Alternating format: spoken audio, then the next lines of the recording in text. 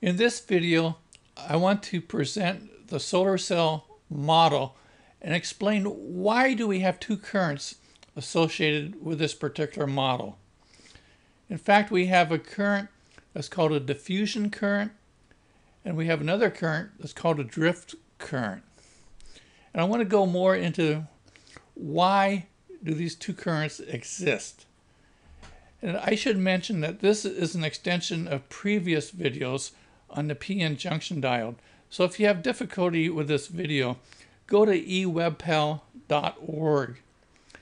and review those previous p-n junction diode videos.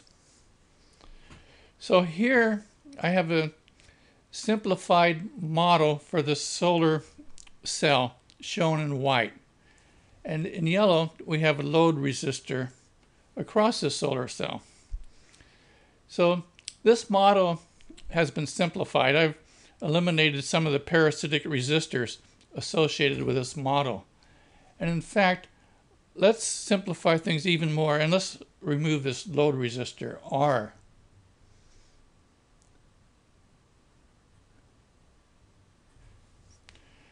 Now, how this model works is we have light that hits this diode, and the light generates this current in this current source here. Now with no load, this current is going to flow through this diode. So look at this. We have a current in this direction associated with this current source caused by the photons hitting the solar cell, but we also have a current flowing this way in the diode.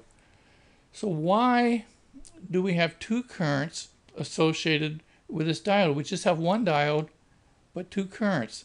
So what's going on here? So let's investigate this a little more. Here I have a p-n junction diode. And this diode has no load and it has no light shining on it. And what happens here is I get two currents. I get a current in this direction that's called a diffusion current.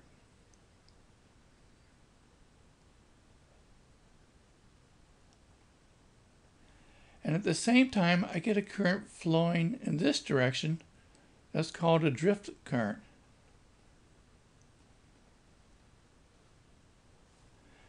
So let's consider how this could possibly happen.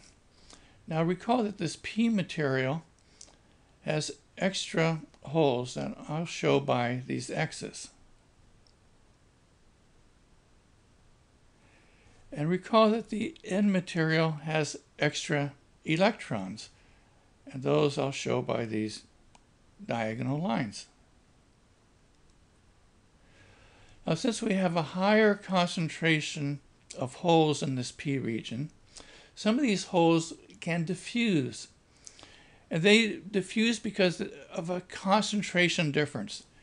And some of these holes will diffuse into this depletion region, leaving positive, making this region more positive. And now this movement of holes, anytime you have charge moving, you have current. That's what current is, the movement of charge. So you can see that this hole moving down has caused a diffusion current. In a similar way, an electron here can diffuse into this region, making this region more negative. And again, the electron moving up is equivalent to a positive current moving down. So again, this electron causes a diffusion current. But there's also a drift current. Let's consider how that could happen.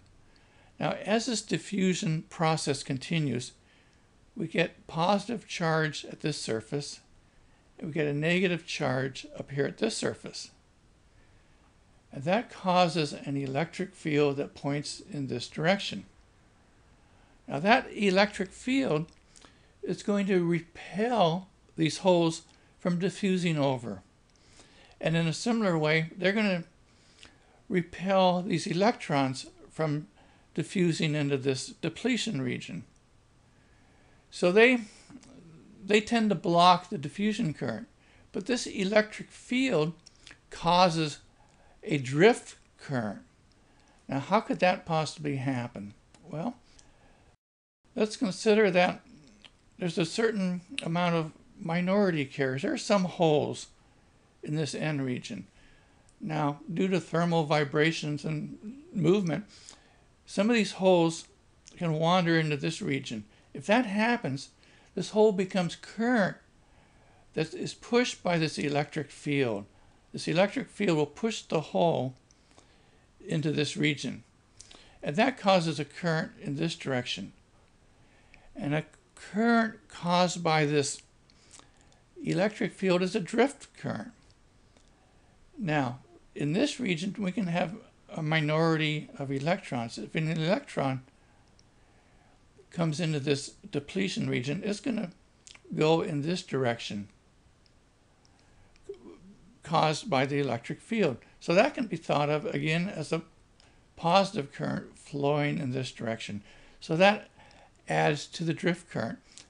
And if we have no load, no light, we have a diffusion current flowing down and a drift current flowing up. And these currents balance each other and they cancel each other out. Now, you can have, as we get more holes in this region, some of these holes can, due to vibration, can actually have enough energy to overcome the electric field, and that causes diffusion current. And some of these majority electrons in the N region have enough energy to overcome this electric field, and they can cause diffusion current. So the diffusion current has to overcome this electric field barrier due to the concentration. And the drift current is caused by this electric field. So let's consider this when we have light shining. Let me erase some of this stuff. Now let's consider what happens in the case where we have this PN junction diode and we shine light on it. So let's say that we shine light into this N region, and as a result of that light, we dislodge an electron from the lattice. So we have an electron here, and because the electron has been moved from the lattice, we have a positive charge associated where that electron used to be. So the light shining has created an electron hole pair. So the light has increased the mobile charge carriers in this N region, and in a similar way, if the light hits the P region, it does the same thing. It produces extra holes and extra electrons. Now recall that we have an E field in this depletion region that points in this direction. Now let's say that this hole that was generated by the light wanders over into this depletion region. It feels this electric field and is propelled in this direction. So it causes a current in this direction. That's a diffusion current, or excuse me, a drift current. The drift current is caused by the electric field. Now this electron, if it wanders over into this region, it's going to be pushed away. But if this electron up here wanders into this region, it's going to feel this electric field and it's going to cross this region. So this electron moving in this direction is like a positive current moving upwards. So what happens when light shines on this PN junction diode, we get more drift current. But this drift current tends to build up the holes on this side, which makes this side more positive, and this side more negative. Now when this happens, we get more positive charge here. And some of this positive charge will have enough energy to overcome this electric field and become current in this direction, become diffusion current.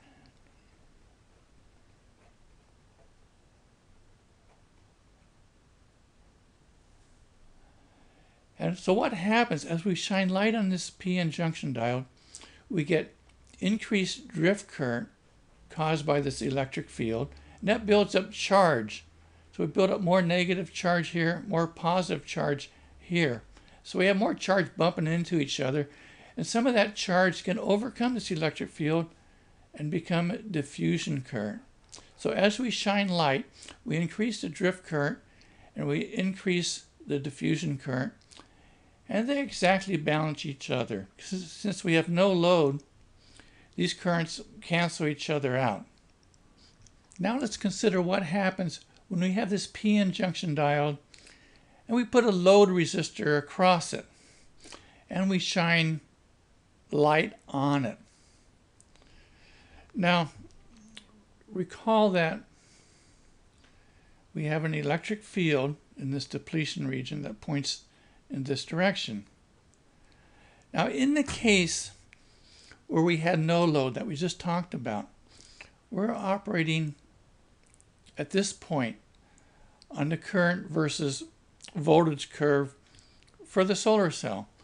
And in this case, the resistance R is equal to infinity. And what happens then is that the light shines on this diode. It produces electron and hole pairs in the N region and in the P region.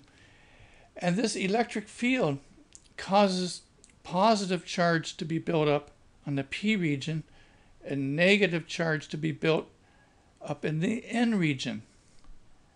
And with infinite resistor, we have the charge just builds up and we get more charge in this region that, due to the higher concentration, causes diffusion current in the opposite direction. So we end up with two currents. We end up with drift current caused by the electric field and diffusion current caused by the concentration differences. Now, if we put a short circuit across here, we're saying that the resistance is equal to 0. And then as we add load to the circuit, this positive charge can now flow through this load to this terminal. It's a little bit like having a battery. This terminal is charged positive, this terminal is charged negative. We put a load on it and we can do useful work. So what happens is that the current in this direction, the drift current, can now flow through this load. And the drift current can dominate the circuit. And the characteristics for this solar cell, in this region, the solar cell acts more like a current source. And in this region, the solar cell acts more like a voltage source. Now, if this curve were flat here and very steep here, we'd have a perfect voltage source here and a perfect current source here.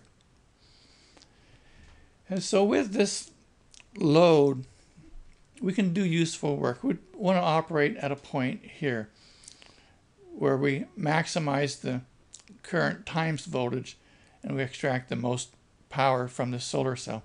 So hopefully this video gives you some idea of how this solar model works and why we have two currents, one caused by a concentration difference and the other caused by the electric field.